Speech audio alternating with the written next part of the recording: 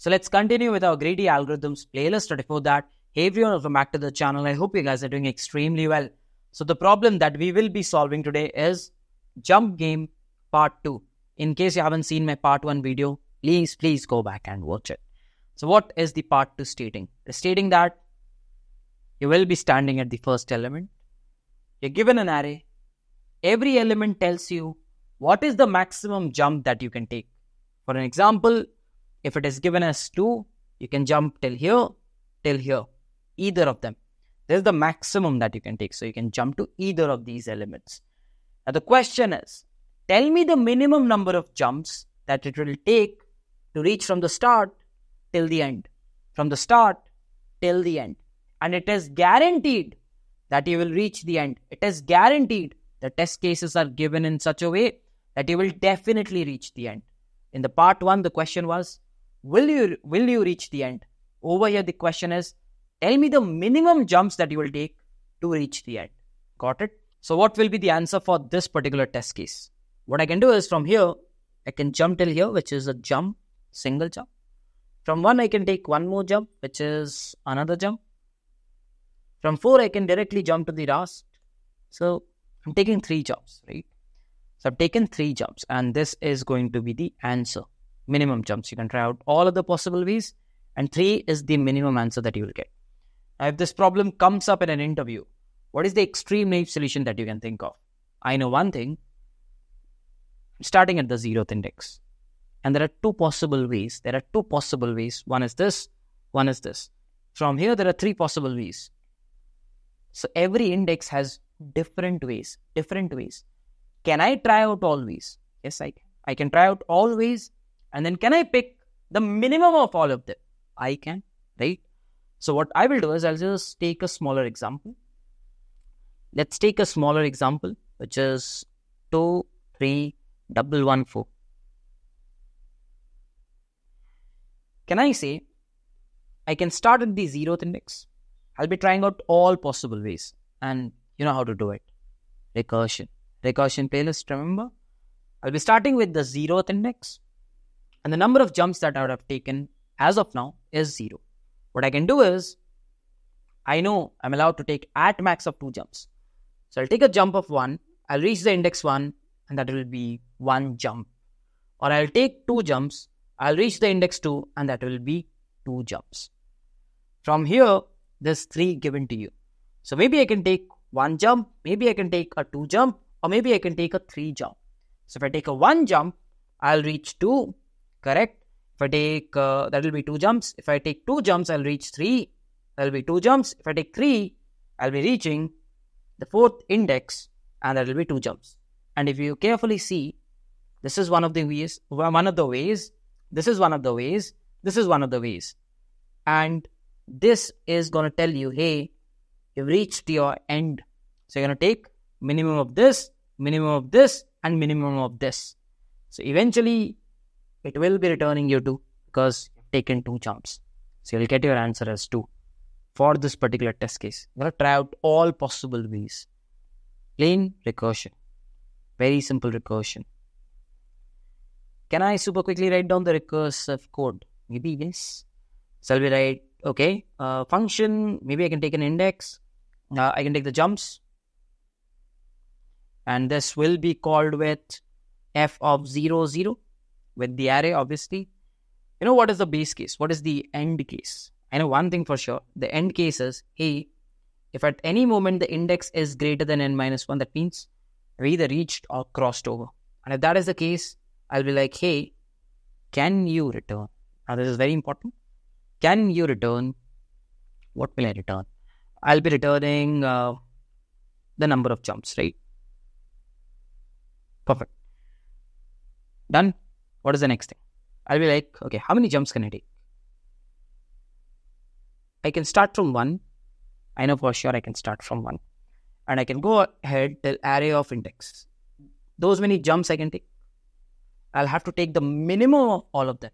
So maybe I can keep a mini equal to something as, I need a mini answer, right? So I'll keep it as int max. Perfect. And what I'll do is mini equal to minimum of mini, right? Comma, what I can write is function of standing at index. If I take the jump I, I'll reach index plus I, and the jumps will be added by plus 1. Perfect. So I'll take all the jumps, and whatever is the minimum, I will straight away return it. Done and dusted. That's it. Just make sure you don't start with 0. Then it will go to the same index. There's no point in jumping to the same index. So this will be the recursive code. And if I have to write down the time complexity, this will be exponential in nature. You are going for n indexes. So n to the power n, assuming all the jumps are till n or somewhere near about that. So it can go exponential in nature. What about the space complexity? I'll be using auxiliary stack space of big O of n. Correct. Now, what you can do is, this is exponential. You can optimize this. Yes, you can optimize this. How can you optimize this? Again, if you haven't seen the dynamic programming playlist, don't watch this dynamic programming portion. If you know dynamic programming, you can watch it. So for the people who have seen my dynamic programming, you know how to optimize an exponential state to a quadratic state. You know it. There are two variables that are changing. One is index, the other one is jumps. So what you can do is, instead of returning mini, you can technically declare a dp of n, correct? And you can say dp of index and jumps equal to mini. And over here, you can say, hey, if, not here, over here you can say, hey, if dp of this state has been visited previously, make sure initially you have -1, has been visited previously, you can return dp of index jumps. Quite simple. So if you do this, the solution will be converted into a big O of n square solution, with a space complexity of big O of n square. This is what it will be converted into. Okay, perfect. I think we have pretty much understood. We have understood it, right? What is the next thing? Again, you can optimize this. You can optimize the space, go into space optimization. I'll leave that. This is not a DP problem. So I'll leave that. In case you have seen my DP playlist, you know how to solve it. Obviously, the interviewer will not be happy with the big O of n square, and I'll ask you to optimize it. So I'm looking forward to optimize n square. That means I'll have to go somewhere around big O of n, correct? Okay, how should I think a big O of n solution? That's a big question, right? What was I doing in the recursion? I was trying out all possible ways. Then I took the minimum. Can I try out all possible ways? Maybe I can. I know at 0's jump, I'm standing at the first element, right? If I take this jump of 2, what are the possibilities I can go to? I can go to here, I can go to here. That means I can take a jump of 1, and I can reach either 3 or either 1, right? Okay. So I'll keep it in mind that this portion can be reached. Remember this? Now I'm dealing with ranges. Instead of doing the recursion for this, I'm carrying the range. I'm saying jump 1 means this much. This one can be reached in jump 1. Already done a similar problem, which is palette parenthesis string. Go back and watch it. We optimize the recursion in 2 ways. Okay, so I'm saying instead of recursion, I can reach from here to here. Perfect. If I take a jump from here, I can either reach here, which is going to take me like 2 jumps. There's no point because I can reach this place in 1 jump. So I'll not do this because recursion means minimum. I'll do the minimum. Okay. That way I can reach here or I can reach here. So I can reach both the places. So that means the farthest I can reach is this. Okay. For this, the farthest I can reach is here.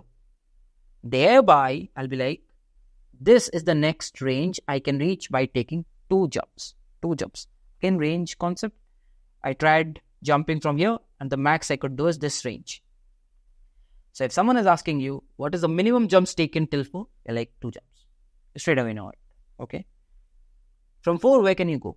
You can go here. which is going to take you one more jump.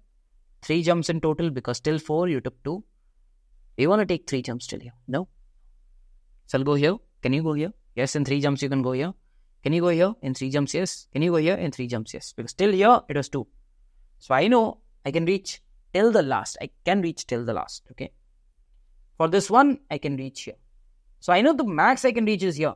So from here to here, I can reach in 3rd jump. That is going to be the last range. Once you reach the last, you stop. And what is the last range reachable at? It's reachable at 3 jumps. It's reachable at 3 jumps. So what I did was, I didn't create individual recursive calls. I carried a range for it. Instead, I carried a range. Let's check out the code. It's going to be super easy. I'll write a very, very simple code. Don't worry. You tell me the initial jumps. You know it, right? Initial jumps is 0. Tell me the initial range. This much. So maybe you can carry a L and a R, which is initially at the 0th index. Okay. From here, where can I jump? Till here, till here. What is the next range? Range. The next range is this. So where will L go? Where will L go? Please focus. L will go to one place ahead of R. One place ahead of R. Where will R go? To the farthest that I can jump. Perfect. And with this jump, what will be the value of jumps? 1. So if I take 1 jump, I will reach this range. Done and dusted. What is the next one? For this 3, the farthest I can go is this much. For this one, the farthest I can go is this much. So from this range, the farthest I can go is till here. So what I'll do is, I'll update L and R. Again, focus. L will go one place ahead of R. R will go to the farthest. Done. What will happen to the range? What will happen to the jumps rather? 2. Okay. Standing at this place. Again, 4 can go how much? It can go here, here, here, here. Farthest. Okay. 1 can go here. The farthest you can go from this ranges till this place. So what you'll do is, first update L, which is going to be 1 plus of R. Then update R, which is going to be this. And the moment R reaches or crosses n-1th index, by the way, update the jump for this one. Once it crosses the n-1th index, the jumps is going to be your answer. Got it? Very simple. The code is going to be super duper simple. I'm going to write the function. I have the array. Maybe you're given the size of the array as well. Or if not, you can compute the size of the array. What do I need? Okay, initially, I am doing 0 jumps. I'm having L initially at 0, R initially at 0. So I'm going to try out everything now. Okay, I can try out till my range. I know the right of range should be lesser than n-1. If it exceeds, goes at n-1 or beyond n-1, I stop. Okay. At this time, what do I do? For this range, I find out what is the farthest I can go. What is the farthest? Okay. So I'm like, what is the farthest, right? Maybe I can call it farthest equal to 0 because I'm trying to get the farthest. Now what I can do is, I can start from index. What is my range? It's from L to R, right? It's from L to R. So what I will do is, I'll start traversing from L to R. Okay. And I know one thing, if I'm standing at I can go till the jump allowed, and I need to see what's the farthest I can go. So I'll be like, okay, what's the farthest? It's going to be max of this one, comma, farthest. Pretty simple. Once this is done, once you've traversed for all elements in that range, you know the new range. And what is going to be the new range? L is going to be at R plus 1, right after that element. And R will be the farthest. And please make sure you update jumps. So at the same time, you can do jumps equal to jumps plus 1. And you can end the while loop. And once you have ended the while loop, what you can do is, you can straight away return the number of jumps it ended up taking. And that's it. That's pretty much it. Done and dusted. Now, what is the time complexity? On a very naked eye, it might look like while loop into a for loop, big O of n square. No. What did you do? First you traversed 2. Then you traversed 3, 1. Then you traversed 4, 1, and eventually you reached. So what you are doing at the end of the day is traversing each element one by one. This while loop is just to check, did you reach? So eventually, the time complexity is big O of n, which is linear in nature, and the space complexity is big O of 1. That's it. That is it. So, let's see. I thought of a recursive solution. And instead of doing the recursive tree, I kept a range. I converted the recursive solution into a range-based solution. Right? And this is how you can do it. Why is it under greedy algorithms? The reason being, I'm trying to reach the farthest. That is why this is under the greedy algorithm playlist. I hope you have understood. How I started with a recursion solution, and then how I optimized that recursion solution into a linear solution. So this will be it for this one. So if you're still now watching and if you've understood everything, please do consider giving us a like. And if you're new to our channel, do consider subscribing to us as well. With this, I'll be wrapping up this video. Let's meet in some other video. Till then, bye-bye. Take care. Whenever your heart is broken.